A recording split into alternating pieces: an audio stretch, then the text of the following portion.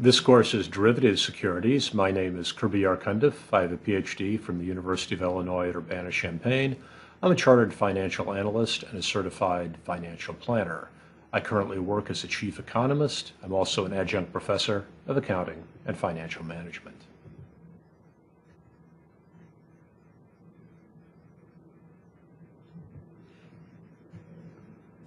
In this video, we will cover the mechanics of options markets out of the excellent text Options, Futures, and Other Derivatives by John C. Hall.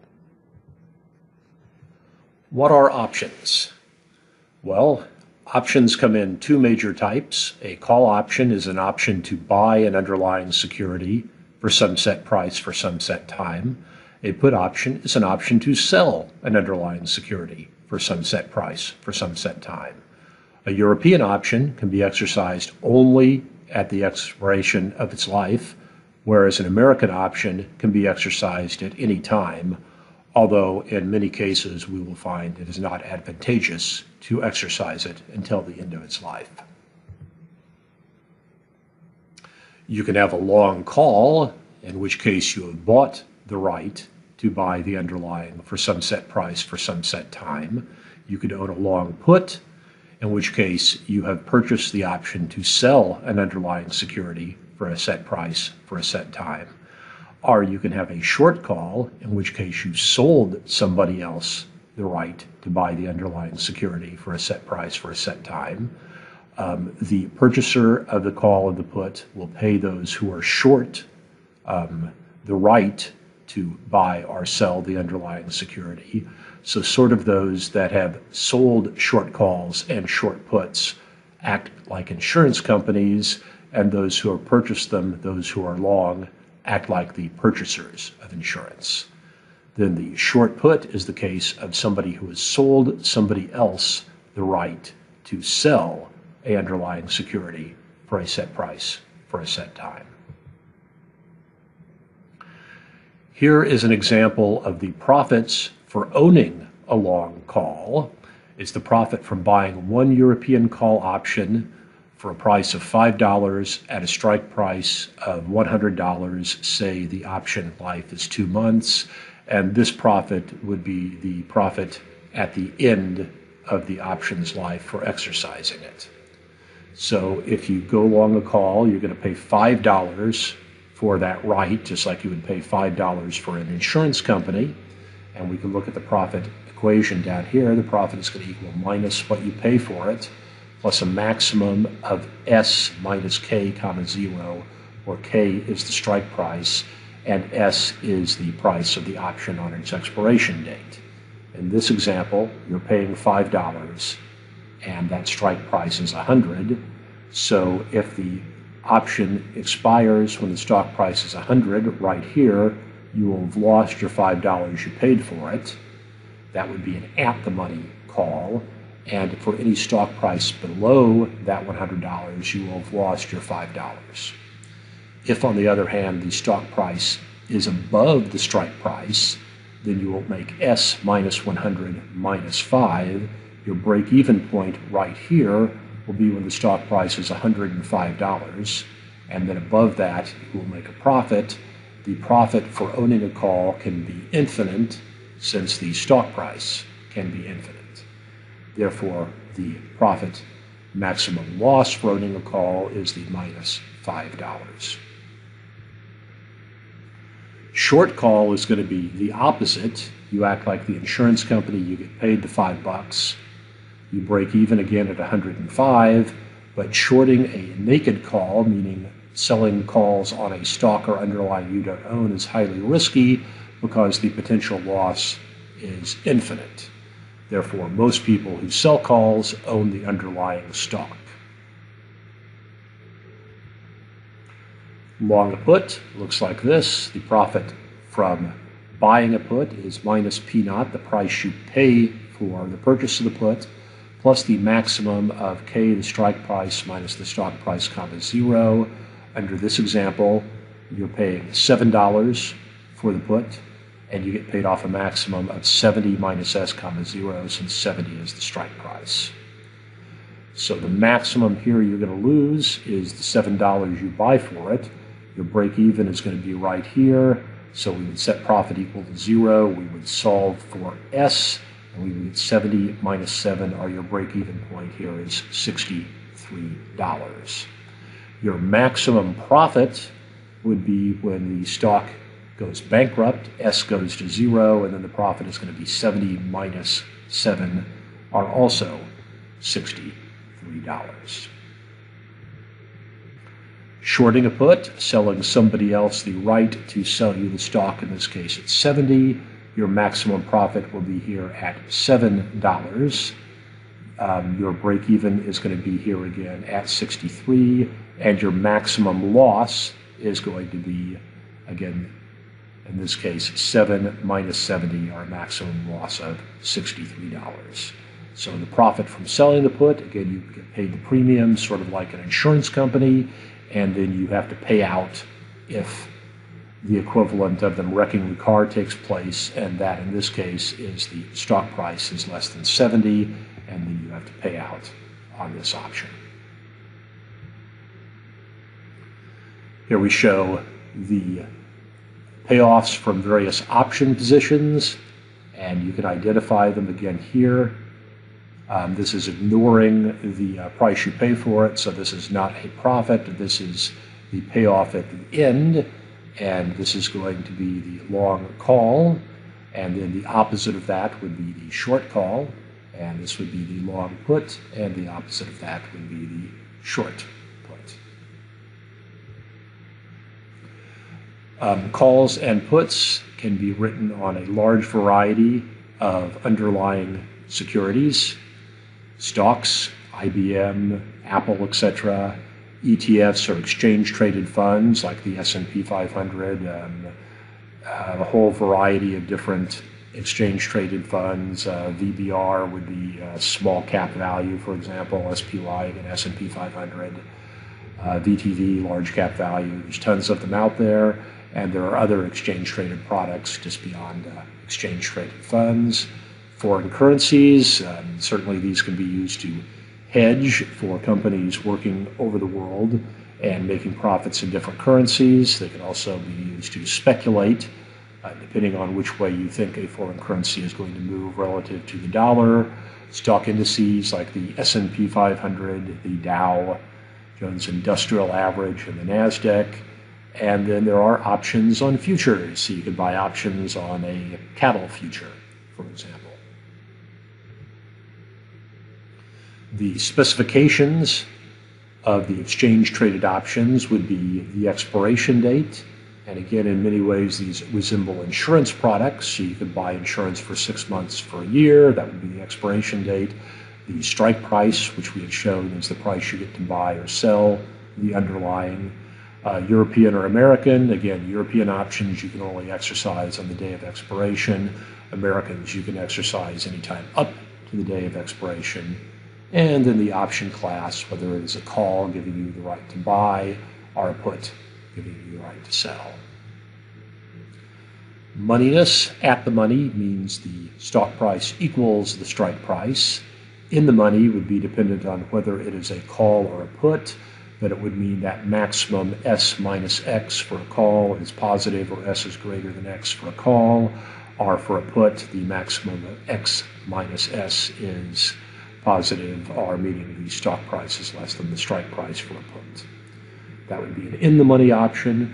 Out-the-money option is when the zero factor, the maximum in that is 0, and that would be the case in which the buyer is going to lose and the seller is going to make their premium that they sold it for. So in the money, the options would be exercised at the day of expiration. Out of the money, they would not. More on terminology.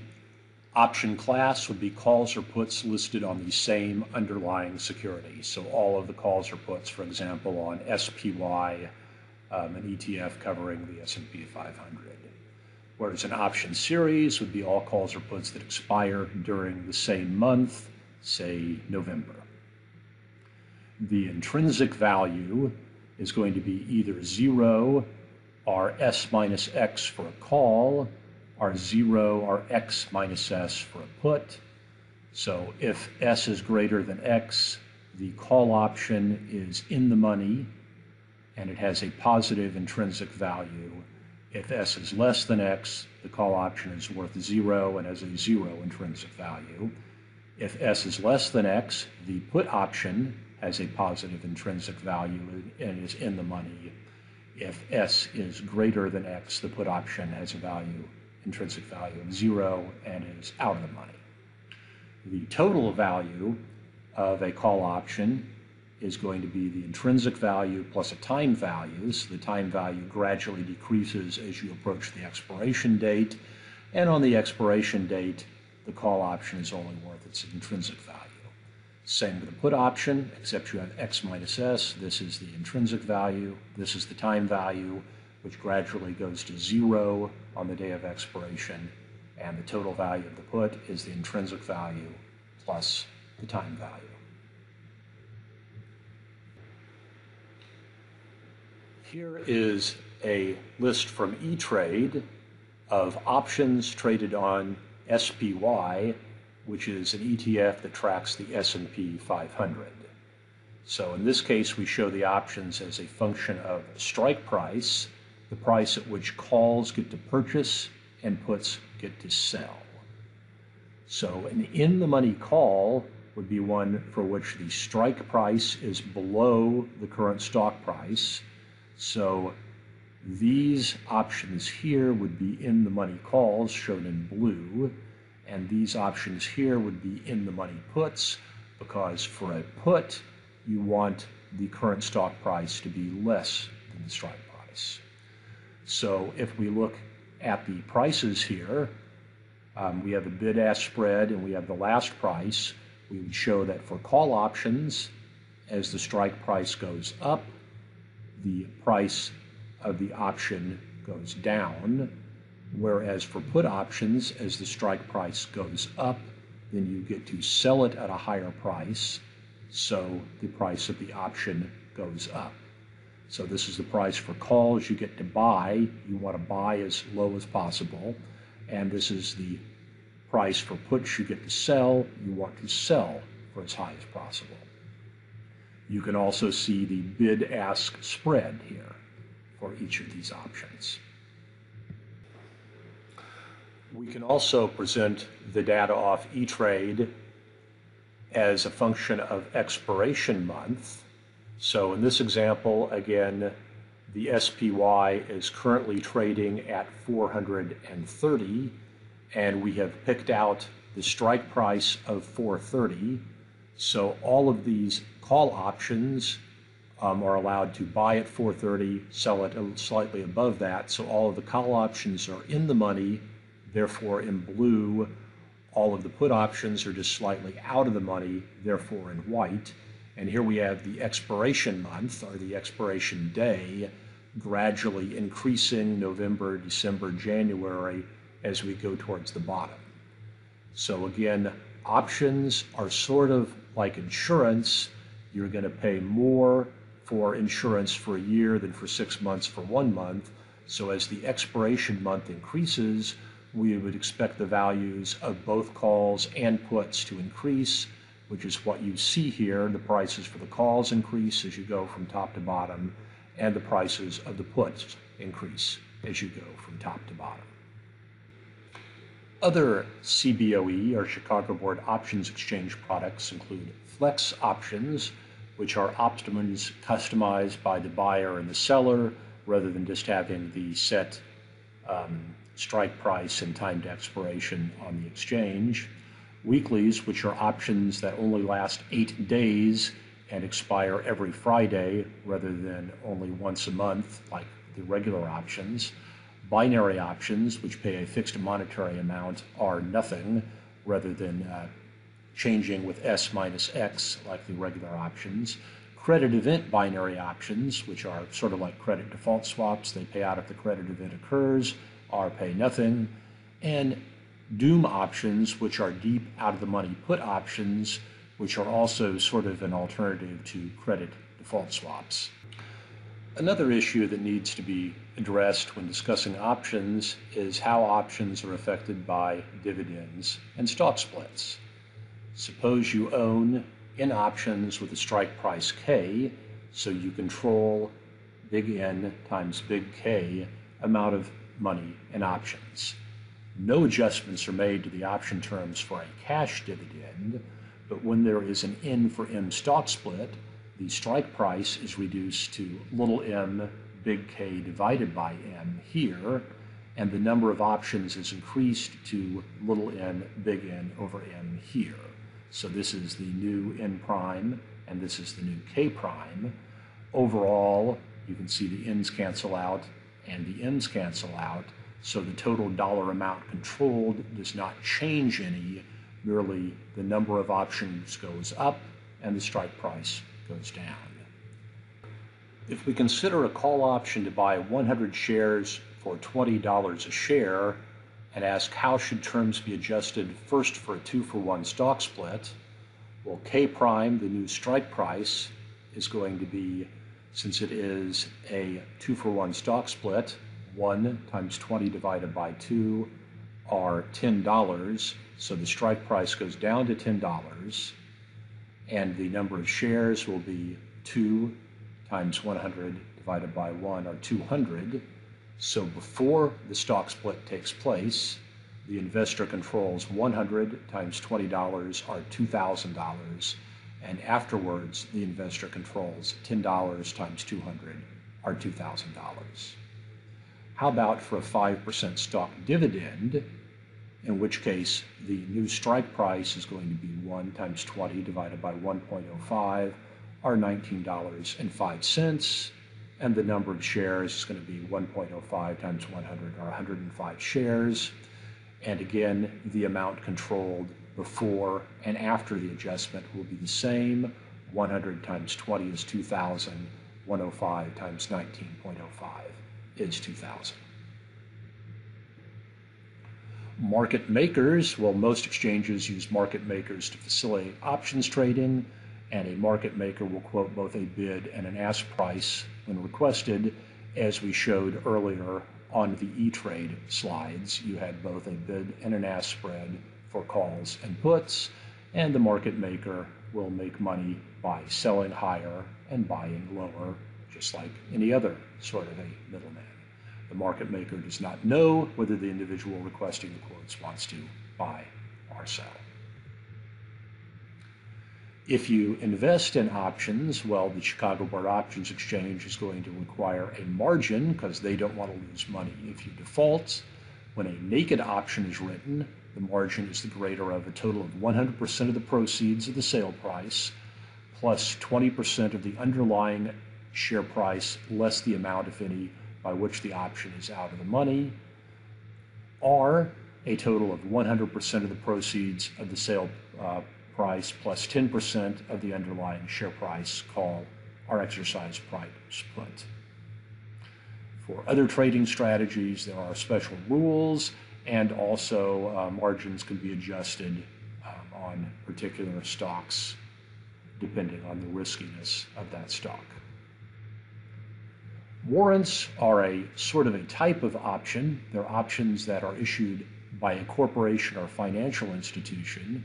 So most of the options we've discussed, calls or puts, are just created by investors in the market, and you or I could create options on IBM, but only IBM could create a warrant on IBM.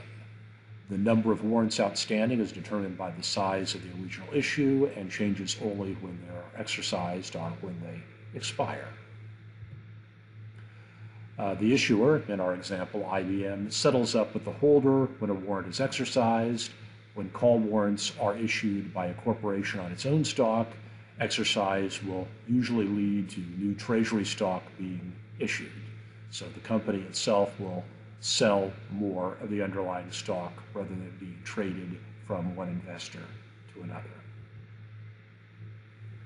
Another type of option is an employee stock option, generally given as incentives for the employees to do well and get the stock price up. Employee stock options are a form of remuneration issued by a company to its executives. They align the interest of investors in the company with the top management, and both of them want the stock price to go up. They're usually at the money when issued, and when options are exercised, the company issues more stock and sells it to the option holder for the strike price, and these have to be expensed on the income statement of the company. Other option type products include convertible bonds and convertible preferred stocks. Convertible bonds are regular bonds that can be exchanged for equity in the company at certain times in the future according to a predetermined exchange ratio. So they give the investor the advantages of interest from bonds and somewhat of a participation in the equity of the company if the stock really takes off. Usually a convertible is callable. The call provision is a way in which the issuer can force conversion at a time earlier than the holder might otherwise choose. In the past, Warren Buffett has been a big fan of convertible preferred stock. I thank you for watching this video.